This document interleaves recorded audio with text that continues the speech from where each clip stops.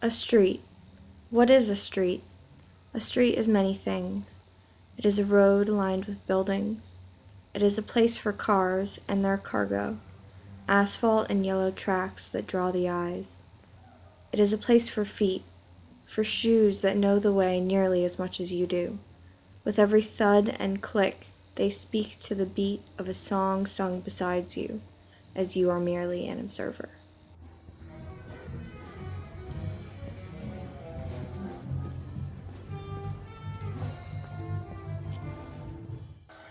I'm walking in Bushwick.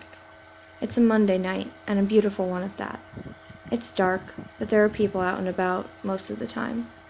Even in the cut, the street lamps block the shade, but maybe I just think that because I'm used to it. I'm on my way to my friend's apartment. They're having a party. It should be cool, I guess, but I like where I'm at now. Let me focus on this for just a minute.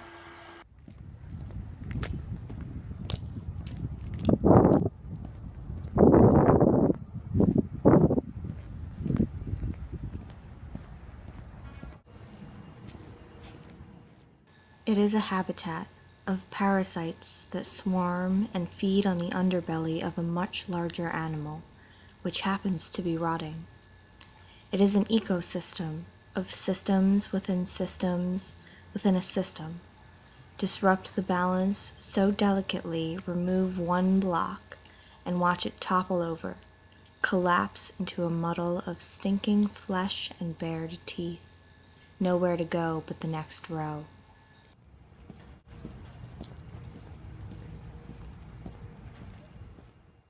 There is so much art on this brick and metal, I don't even know where to begin. You might not think of the night as the time to appreciate art, because of course you can see better during the day. But really, there is no other appropriate time for it, because this art is a creature of the darkness. It is, in the sense that artists would come out at the hour of midnight and mayhem to tag up. But it is also an art formed of dark times. It is the expression of urban decay, the voice of those who scream out resistance against authority and a stratified society, but nobody hears them. The marginalized and disenfranchised youth that nobody sees lest they write their name here.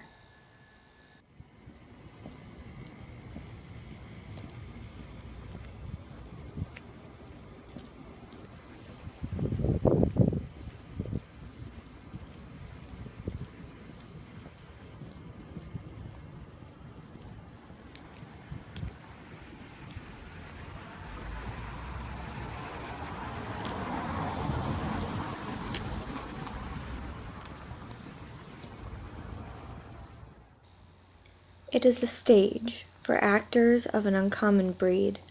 There is no script, but as the storyline unfolds, you are hypnotized by the adeptness of the drama, intoxicated by the fumes that could be so real if only.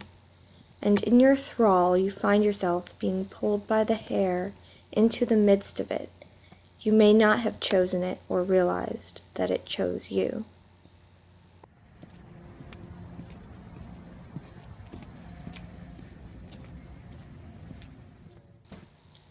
I can't quite fathom what it means for me to be here, deeply appreciating their expression, without knowing their struggles. I don't know if the person who painted this mural does either. Do they know the street, or are they some kid from the burbs fresh out of art school? Does it matter? Does it detract from my enjoyment of it? Does my enjoyment of it detract from its intended or unintended purpose, its meaning? Artists from all over the world come to paint here. It's a new mecca of the clacking cans. This place is so damn hot it might as well burn down again.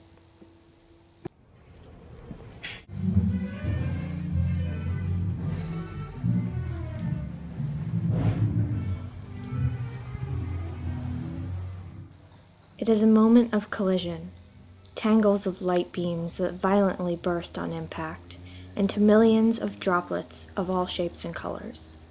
The splatter left on the walls as a testament to their brilliance for all to see. I don't think anyone can argue that the murals aren't beautiful.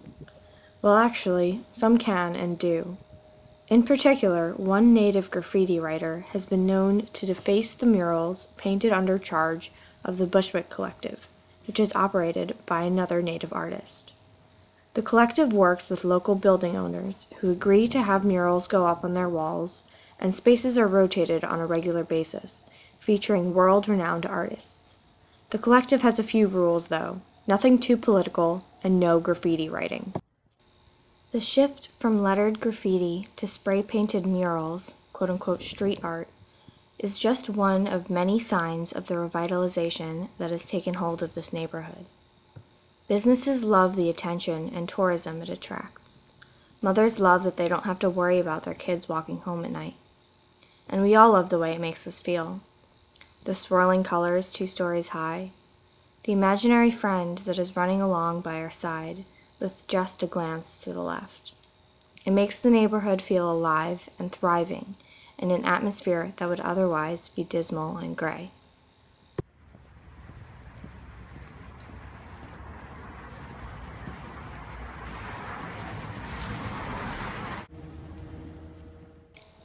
If my opinion counts for anything, I don't disapprove of what the Bushwick Collective is trying to do.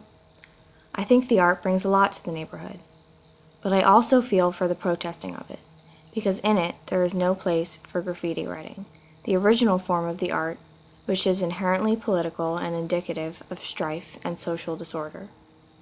By having only murals, the collective seeks to mask these tensions which still exist and reduces writers to vandals. Though I think the protests could be made in more constructive ways than the defacement of art. Writing has an equal place on the streets as murals do, and to keep that alive is to keep in sight the struggles and conditions through which it emerged, not to praise it, but to remember it in order to see a brighter future.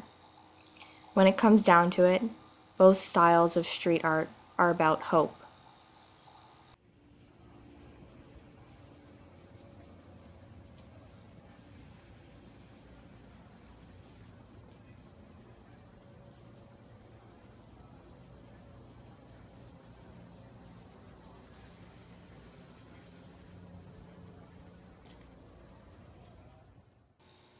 I may be an agent of gentrification as much as the next transplant that comes along. But when I consider what people like me and those I know are doing here, I am hopeful that we can build something together and that our presence is not a cause for concern. What is concerning is when people come here acting like they're conquering a new frontier and trying to change it to make it better for themselves and forgetting about all the people who were here from the start and made it what it is. The streets won't forget, and if you just take a moment to listen to their song, neither will you.